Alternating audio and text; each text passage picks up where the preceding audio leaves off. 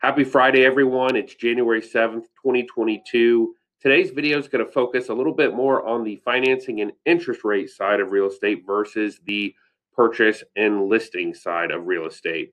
A lot of you know that we are a full service real estate team, so we can help with the financing as well. In fact, we've actually funded $1.5 million worth of mortgages in just the past 7 days. So we're very excited to be able to offer that service to our customers. And as such, we're also able to take that experience and that knowledge and use it to guide buyers into the best purchasing strategy and also guide sellers into the best listing strategy when you are making a purchase or sale transaction. But right now, while home prices continue to increase and buyer demand remains steady, there are some rapid changes occurring in the interest rate and mortgage side of real estate. So I want you to take a look real quick at this chart I have pulled up. You'll notice that there are two lines here. One line, this blue line, is the standard 30-year conforming mortgage index. What this is telling us is this is showing us what rate did home buyers actually lock in and receive on a 30-year conventional loan over the past 6 months. And you can see if we go back to the lows of this time period, it was August 2nd. The average rate buyers were locking on a 30-year conforming loan was about 2.95. And if you look here over the past couple of weeks, really since December 29th, and even we started to see moving on December 20th, there's been a rapid increase, almost 0.25% increase in the interest rate, whereas yesterday, home buyers were actually locking in 3.5% on average on a 30-year conforming loan.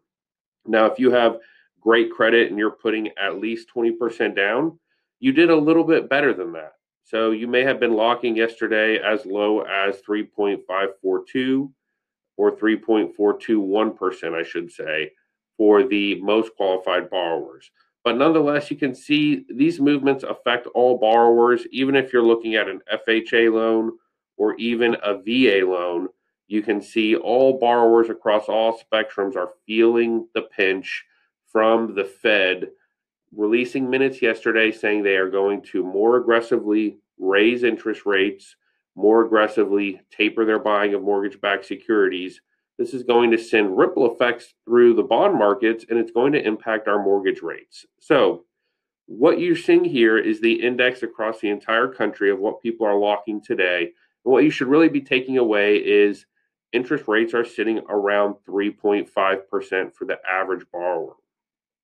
One thing that's important about that is it's going to impact not only the home you can afford, but it's also going to impact the price you can sell your home for.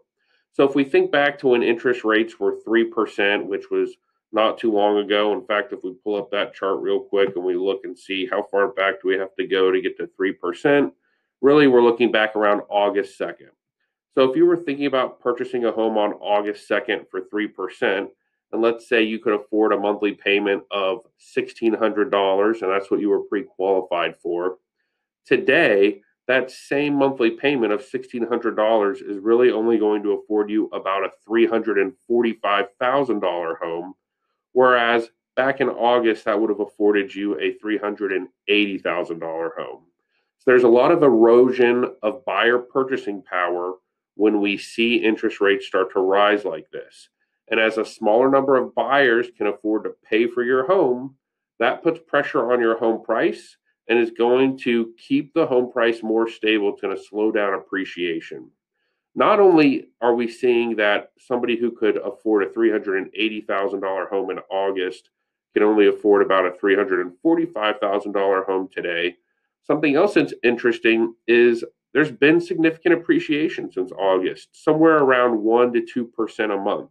So if we think about what that $380,000 or $340,000 home was back in August, if we figure about 5% appreciation, that $340,000 home is really worth about $355,000 today.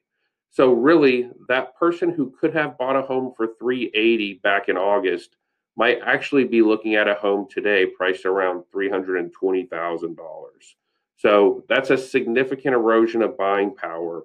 It means that sellers are going to have to price their homes more aggressively today than they have been in the past. It means that sellers can't count on the continued rapid rate of appreciation that they've been counting on. And for buyers, it means there's more reason for you to act today, lock in a competitive low interest rate, lock in today's prices. Continuing to wait could cost you exponentially more money. And if we go back to a little bit more of a historical view, I don't want to sound too many alarms. We're still at a fairly competitive rate today, 3.5%. If we go back to pre pandemic levels, January 10th, 2020, we were sitting at 3.8%. So we are still at a lower rate today than what we were at 2 years ago. However, today there's going to be a jobs report, ADP report that comes out. Depending on how strong that jobs report is, we could see these rates move another full 1/4% in just the next 12 hours. So definitely pay attention. If you are thinking about getting into the real estate market this year, reach out to us so we can have a strategy call and talk about how you can best leverage these market conditions as a home buyer, a home seller, or a borrower. We're here to help. I appreciate you taking the time to watch today. I hope everybody has a great weekend, and we'll be back next week with more real estate information for you. Take care.